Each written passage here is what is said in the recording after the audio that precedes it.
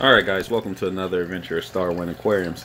So, been having so many problems with my tank, right? So, you know, it's almost New Year's. I've been cleaning it, just did like a 40% water change. Usually I don't really do a lot of water changes. I only put water in when evaporation happens. So I just recently put this filter, as you can see, with some filter floss in there, just to kind of help the water quality, how it looks, because I've been having for I don't know how long phosphorus problems.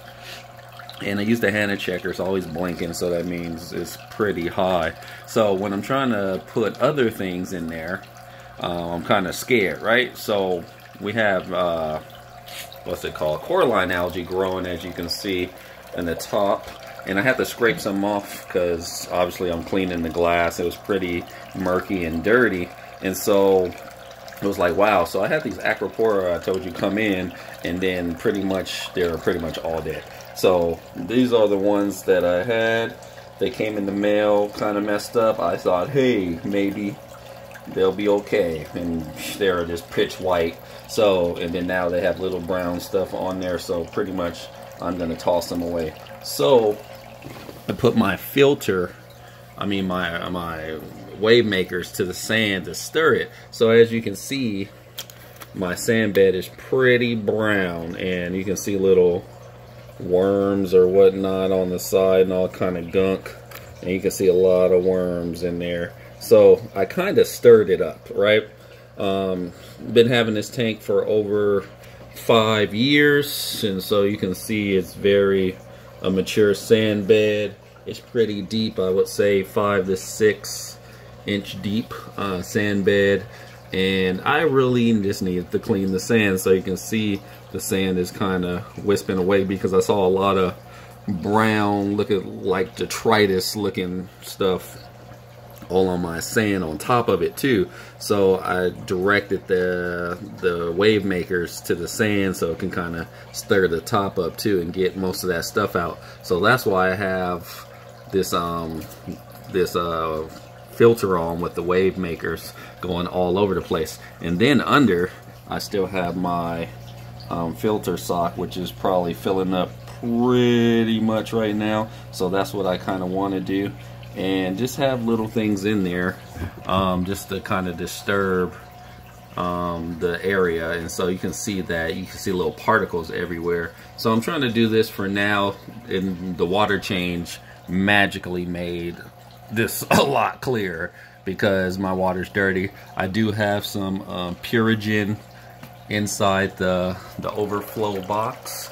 I have a little bit of Chemi Pure, just a little nano piece. I didn't want to do too much because I have a lot of macros and stuff down there, and in the other chamber there's a whole bunch of Shado, probably like 5 pounds by now, and so I didn't want to take everything out. So I was trying to lower the nitrite too, because last time I checked it was pretty high. I don't know if it was because of die-off or anything else, but I'm trying to get my tank prepared for some I say SPS coral, but I just don't want everything to be in this range. So I'm kind of starting new, kind of reamping my tank. Obviously you see the rock flowers doing okay, the gorgs doing okay. My filter over here is pretty gross, has a little bit of green hair algae, and that one did too, but it's going away ever since I start dosing. I had put a little bit of GFO also in there 2 days ago, so obviously it's bringing everything down. My main culprit is phosphate. Not really concerned about nitrite too much. I know that the macroalgae will destroy it. Now a lot of people say, oh, don't destroy your sand bed, because I stirred it up a little bit because of hydrogen sulfate or whatever that gas is called. Because usually if you go in your sand bed and if you have a big rock, and it'll be black and it'll smell like some type of sulfur, you'll be like, whoa, what the heck is this? And that's pretty much a whole bunch of gases. I've dealt with that before, when you don't have enough flow in your tank and a little area in the back doesn't get what it needs. Obviously that hydrogen sulfate, the black stuff, will occur, but that was only problems when I first started like years ago. I've never seen it after this, so I think that's a kind of a newbie problem, I guess, with new tanks. But this tank is pretty mature. I think even this has been set up because I moved a long time ago, so the tank pretty much is almost 7 years old, you know, the rocks included too. So I'm trying to figure out where is this phosphate coming from. So it can be in the sand bed, or it can be locked up inside the rocks. So since I don't really do personally a lot of water changes, nor do I skim, it may have built up over time. And then in the beginning, I never really used RODI machine. I was using faucet water at one time because it is what it is, and it's more convenient. I was getting lazy about fixing my tank, so that's what happened. And then my phosphates are pretty high. Haven't checked it out recently. I still have my Hannah checkers. I have every other checker in my house. So when I did the Red Sea test yesterday, my nitrate was like freaking high. So I don't know if that's where that's coming from. And usually I did dose potassium nitrite and just for macro growth, but then maybe I didn't measure right, so have to watch that too. So yet again, you see that stirring up pretty well. Everyone's all scared, but now it's making my sand bed actually white, where it was pretty much a brown tint, like it had diatoms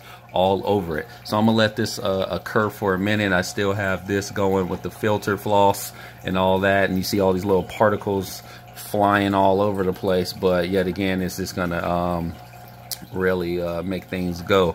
Then I'm gonna get the turkey baster for the back of the rocks, because sometimes rocks even lock in a lot of detritus and all kind of stuff in the back where flow might not be that much, you know, because obviously I might even move my rocks around to a certain point so everything can kind of distribute to a flow, you know. So everything else is, you can see really in this light, all that stuff disturbing, just little particles everywhere. And then I'm pretty sure over the next day or two, if this allows to keep happening, the filter sock's gonna get full. I'm gonna have to change that, and whatever else is gonna get caught up in the filter floss and everything else. So this is cool. Almost New Year's. It's to December 26th. Can't wait for my other corals to come in. So if you ever have a problem with corals or anything, phosphate, phosphorus is your issue. Nitrite, whatever, nitrite and nitrate you can get away with, but phosphates is the killer. Like when I had all my corals before, if you see my previous videos, that a lot of stuff died, and I was like, what the heck? And over the years I didn't know, but phosphate is a pain in the butt. So it comes from fish foods, it comes from overfeeding, it comes from whatever water you're doing. If you're using tap water, you test your tap water, boom, phosphates. And so it can just build up over time. Some people, oh, well, you don't do water changes and that's why. Man, I have so much macro down there. Let's see, boom. I have like all that macro right there. I'm telling you, that's pounds. That's a couple right there. And it's actually growing. And so nitrite is, you know, you'll have like 0.5 ppm in there that'll sustain it, but sometimes I like to keep it at least 10 ppm, just to make sure that things grow, plus the food waste and all that equals it'll kind of get up there if the macro doesn't grow. But I keep a Kessel light on there at times so it can outcompete the nuisance algae. So everything's been going fine. Media, I guarantee you some GFO. I've heard nightmares. You put too much GFO inside, that you'll have major issues and you'll wonder why your corals are just like dying. So do not use a full recommended dose.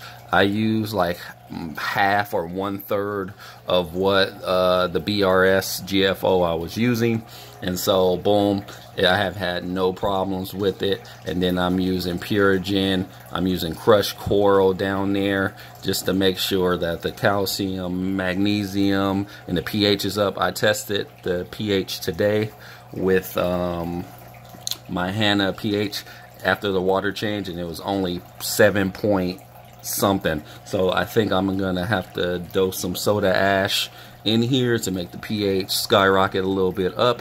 But first I'm gonna check my alkalinity with my Hannah checker to make sure that if I am dosing a little bit, that I'm not going over 12 DKH, because I'm just trying to have at least 10 to 12 DKH right now. My salinity is at 0.23 right now. I put a lot of water in there, so I let it evaporate. As long as I'm through 23 through 26, I'm fine. I let it stay down just in case I'm not here. And obviously the water evaporates, makes the salinity go up. You don't have big problems. So that's just my tips over the years.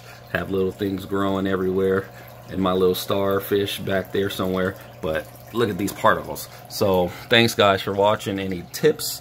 I need to actually buy a lot of snails. I see a lot of shells in here over the years, and coral frags and things that have died. So if you're approaching, please clean out your tank. It's just like a body or something. You leave it messed up, disease and stuff happens. So take out all the shells, all the stuff, clean your tank. Thanks guys for watching. Peace out. Starwind Aquariums out.